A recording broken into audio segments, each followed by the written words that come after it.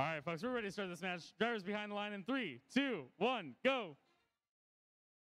Qualification match number 14 here in the Detroit District event. We're going to get the Red Alliance to almost score in the high goal there as we get most of the robots off the tarmac here. Now we're going to enter the tele-operational mode with the Blue Alliance currently in the lead with 6 points. Let's see if the Red Alliance can come back from that.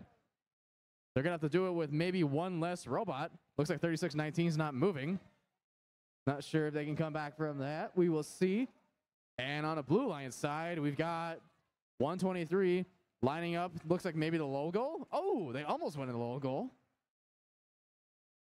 But it bounced right off the side of it. And now we got them trying to do it again. They're going to make me stare at them. They're going to shoot and score. And 123 scores 1, maybe 2, maybe 3 goals. Get it? Because I made a pun with their name.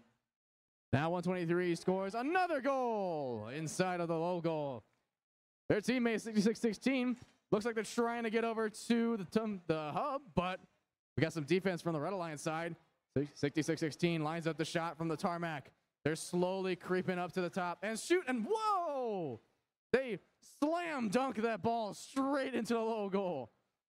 Not literally, but it was very fast. 123 scores and shoots another piece of cargo inside of the low goal.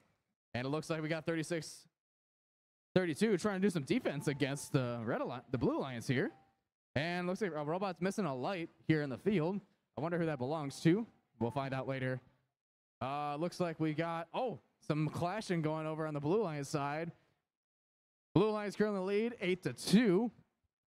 And 123 is going to try and get up on the mid-rung here. Blue Alliance piece of cargo flying around there. And now we're inside of the end game in the last 30 seconds.